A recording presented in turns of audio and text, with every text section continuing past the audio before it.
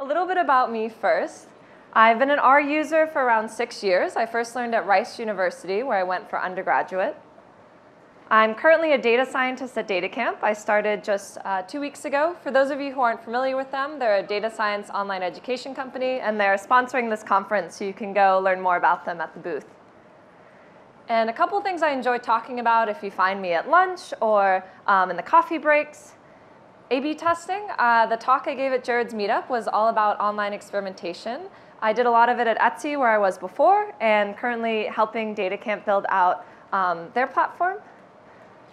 Building and finding data science community. This is really why I enjoy being at conferences like this, because all the talks are recorded, which is great for those who can't make it. So you could see these talks, but really it's the energy in the room, it's the connections that you make when you see people in the coffee and the lunch that makes it so much fun to be here. And finally, of course, R. All right, I have 3 goals for my talk today. The first is to keep you hip to the lingo. So I'm talking about the Tidyverse, but what is this Tidyverse? How did it come about, and who are the people behind it? And the second is to stop you from doing this. We've all had those moments where we know exactly what we want our data set to look like, how we want to reshape it or the model, and it just won't work. Hoping to help solve that by teaching you some useful functions you can start doing right away in your workflow. And finally, point you to some resources. I'm hoping at the end of this talk you'll be excited to learn even more about the Tidyverse after understanding better its breadth and how the functions can work with your data analysis process. And I want to help you start that journey, so that will be the closing part of this talk. All right, the Tidyverse. Tidyverse is a set of R packages that are designed to work really well together and to bring you through the data analysis process. This is what the Tidyverse universe looks like. Most of us are probably familiar with these steps. First, you have to even get your data into R. Then you work on changing it. Maybe you have to munch some dates. Probably you'll try out some visualizations, plotting your data, hopefully with ggplot2. And then the final step is usually to communicate it to other people. You might do that through a Shiny interactive dashboard or an R Markdown document that you make to a Google Doc that you share with stakeholders. And what we see throughout this process is written below the big steps, import, transform, are just some of the Tidyverse packages that can help you through this. Now, most of you here are probably familiar with this man. He is going to be speaking. Hadley Wickham, for those of you who don't know, he's the author behind such packages as dplyr and ggplot2. And if you've been around in R for a few years, you might have heard the term the Hadleyverse, talking about these packages. So a question could be, is the Tidyverse just the Hadleyverse? Is it just Hadley Wickham? The answer is absolutely not. Yeah, this is the first time I think I've had Hadley in the audience for this. But what I wanted to show with this is that Hadley's done a great job starting this, but here are some of the packages in the Tidyverse. And these are the people behind them. In some cases, they're the creators of the package. In other cases, they're the current maintainers or active developers without whom the package wouldn't look like how it is today. And that's what I really wanted to emphasize, is it's grown much beyond one person, and really now there are lots of contributors, lots of packages in the Tidyverse, and it makes it a really exciting place to be. The main part of my talk is going to be this demonstration. I'm going to walk through an exploratory data analysis of Kaggle's Data Science and Machine Learning Survey. This was something they did in 2017. They surveyed about 16,000 people, ranging from those just starting in data science to people already in the field, asking questions on their demographic information. What are their favorite learning platforms, or what machine learning methods are they excited about next year? And some steps of a data analysis workflow I'll walk through, going from everything to viewing our data set initially, inspecting some different columns, making plots, and maybe everyone's favorite steps, doing something really cool and new. All right, so first step, you just type the name of your data set after you've imported it into your console. And who's ever had this happen, where it just takes over the whole thing and you're like, oh no, what have I done? What mistakes have I made? And what's happened is you have so many columns and it's printing all of them out, and this is really not a useful way to view your data set because it's just completely taken over. And the solution to this is to use the function asTibble from the Tibble package. Tibbles are modern data frames, and they change a few behaviors about data frames, but one of the great ones is that they will only print the first 10 rows and the columns that fit on the screen. So what we can see here is those rest of those columns that were, the rows of those were all printing out. Now we just see the column name along with its type. So this is, you never have to worry about that never-ending console screen again, I guess unless you have maybe 10,000 columns. Don't do that. Next up, examine your NAs. As we heard in earlier talk, missing values can be really important. So how do you take a look and see what those missing values might be? One way you can do it is first you do this combination of sum and is.na. Is.na will change the variable country to true or false, depending on whether it's missing. Then we sum it, and because true evaluates to 1 and false to 0, that gets us the number of NAs. And using dplyr summarize, we can get this so that now we have just a one-row data set that's the number of NAs, and it's 0. But how can we do this for every column? I don't want to be running through each column name doing this. Here's where purr can come in. So purr, to me, initially was a very intimidating package. It's all about functional programming. It has a lot of stuff. But I just want to share it with those who aren't familiar how you can start using it. And what here I'm going to do is map this function, sum is NA, over every column. The map underscore df says I want a data frame back. So you have map underscore chr. I want a character back. And that's how you tell, and we can see I do get indeed back a data frame of 1 row and 228 columns. And what's in the row here is the number of NAs in that column. And the way I've said this is the dot that's in here says this is where the column should go. This is what I want, where I want you to do the function. And that little tilde just stands for an anonymous function. And this is a really nice way to do something over every column. But what's the problem here? Let's take a look at gender select. It said that there were 0 NAs. Well, what do we see here as humans? There are 95 people where it's an empty string. And we recognize that as NA, but R doesn't. And our missing values aren't actually NA. To solve this, we can use dplyr's NAIF. And this says if its argument is what we want to change to NA. In this case, we want to change an empty string to NA. And now if we once again look at our gender select variable, we see, just as we would hope, the 95 entries are NA. Next up, let's examine some of our numeric columns. But how can we do this quickly? We're going to use a combination of dplyr select if and skimrskim. Select if, you might be familiar with dplyr select. Select if says, I only want to select the columns if a condition is met, in this case that they're numeric. And then skimrskim gives us a really quick overview. This is a lot of the summary information you'd probably want, starting with how many are the missing, what's the mean, standard deviation, what are the percentiles, and finally, probably my favorite feature, the histogram, where we can immediately start seeing some things like, oh, we might have a data quality issue because age, the minimum age is 0 and the maximum is 100. Probably we didn't have 0-year-olds taking our survey. Next, let's go back and examine a single column. This is the column work method select. And I'm just doing a count and I'm seeing, OK, which, let's summarize the data a bit and see what are the more popular work method select. What's an issue we have here? We can see that this must have been a multiple selection question. So each row is, represents like a person's answer. And the problem we have here is some of the answers have 2 work methods selected. Like we see the third row, data visualization, logistic regression. So if we want to understand what's the most popular work method, this is not a really good format for our data to be in. And to help this, we're going to use the stringer function string_split. Stringer is all about working with strings. And in this case, we'll say, take that work method select column, split it based on the comma. With that, make a new column, work_method, and let's take a look at that. And now what we have is a column of lists. So that first row is a character list of 5 entries. And that used to be 5 things split by 4 commas, but now we've got a list. But that's still not the format we wanted it to be in, so how can we spread it out so now once again, each row will only have a single entry?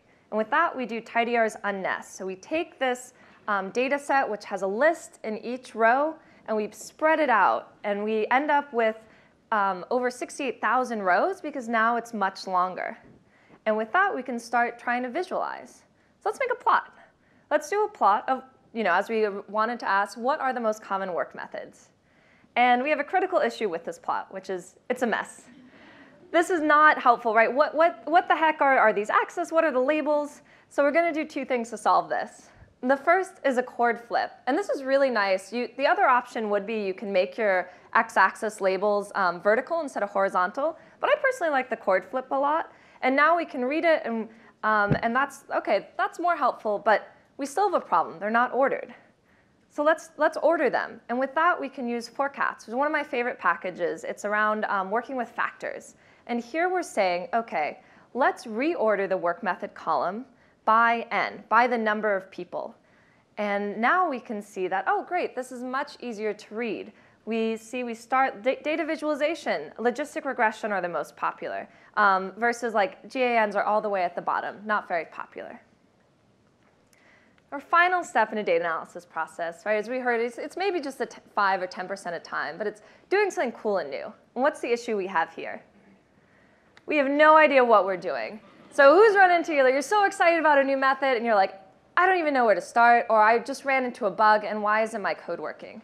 There's a lot of options you have here, such as reading the manual. But another option is that you can ask a question. So if you want to ask a good question, like say on Stack Overflow, RStudio Community, or Twitter, a good way to do is to make a minimal reproducible example, which is all about helping others help you.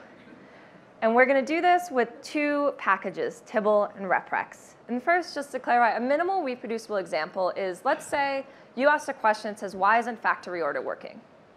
It would be very difficult for anyone to answer that for you, because they wouldn't see your code, they wouldn't know what data set you're working at. But what if your code is 1,000 lines and your data set is proprietary? Well, you can't really share that either. So a minimal reproducible example is about reducing your code to where it's to the shortest possible amount of code and data that still illustrates the problem you're having. And this is an optional part, but one way, if you need to make a kind of fake data set to do this, you can use Tribble to make a toy data set. And Tribble is how I always dreamed of making data sets in R, which is just on the first row, you list your column names with a little tilde before it, and the next row is just all the entries. And here I'm just saving that as an original data frame. Next step, we can use the package Refworks from Jenny Bryan to find any problems. What do I mean by that? Let's say we have our code. So on the left here, we've said, OK, this is the code that's having a problem. Let me try Refworks. I copy it, I run Refworks. But oh no, I'm having errors. So if someone was running this in a clean R session, they would have errors. And not the errors I want them to have, but the errors because I haven't loaded the packages. So in this case, if we look at what errors are going to come out, it's, oh, I can't find the function vismis. I can't find the function ggplot. We go back to our code and realize we haven't done the library calls. So Refworks will help you find those issues before you post and someone goes back and says, hey, I can't run your code. And then we can use Refworks to post your question or issue. And that's really nice. Say, in this case, we're seeing an example of where you posted it on GitHub. Like maybe you want to file a bug report with a package. And the nice thing is it formats your code and includes any plots and makes it really easy just to go and submit your issue just by copying it. All right, so this is just an overview of what we went through today, about 11 functions. Like I said, there are so many more, not just packages, but functions within the packages. And that's why I wanted to go over, for example, dplyr, which is a very popular package, but many people don't realize the depth of the functions that it has. At the resource at the end, I'm going to point you to some places where you can find out things like that. First resource is Hadley Wickham's and Garrett Grolemann's R for Data Science book, which will probably be given away at this conference. It's available for free online, and it's a really good resource. It's appropriate for both beginners, so if you're just starting out in R, but also even for more advanced R users who are looking either to maybe wholesale switch into the Tidyverse or have been using the Tidyverse but aren't familiar with certain parts, such as maybe working with dates. And then they can go to this book and just jump to the chapter or section on that. Next up is the rstats Twitter hashtag. So I'm a big Twitter user. And one of the reasons I like it is it's a very friendly community. In this case, I was saying, what happened was I had a report that I was writing at Etsy. And I had about 12 plots in it. But I was going to share this with a lot of people, so I wanted to make those plots use the Etsy color scheme. And I knew about theme_set, which is a way at the top of your script, you can set the background for your plot. And that will change all the plots later. But that didn't work for colors. And I wanted to know, how can I globally change the colors on my plot without having to go and every single plot add the color scale that I wanted? And rstats Twitter came to the rescue. So Ilde Sessler here said, did you know about this package, ggtheme-r? Here's the functions in it, and here's a blog post I wrote about it. And this was a really nice way to get an answer to a question that the Googling hadn't done for me. Next up, RStudio has lots of cheat sheets. You can find them at their table in the back.